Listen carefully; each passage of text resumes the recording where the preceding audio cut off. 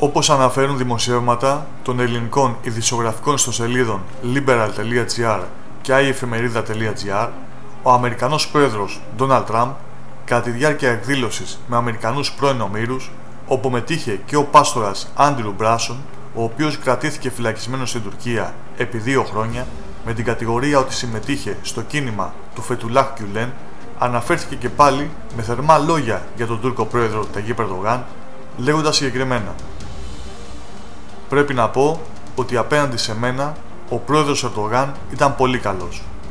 Ξέρω ότι ήσουν αθώος και ότι ο Ερντογάν τελικά, αφού είχαμε κάποιες συζητήσεις, συμφώνησε. Το εκτιμούμε αυτό. Εκτιμούμε το λαό της Τουρκίας». Να υπενθυμίσουμε ότι για την απελευθέρωση του πάστορα οι ΗΠΑ είχαν ασκήσει έντονες οικονομικές και πολιτικές πιέσεις προς την Τουρκία.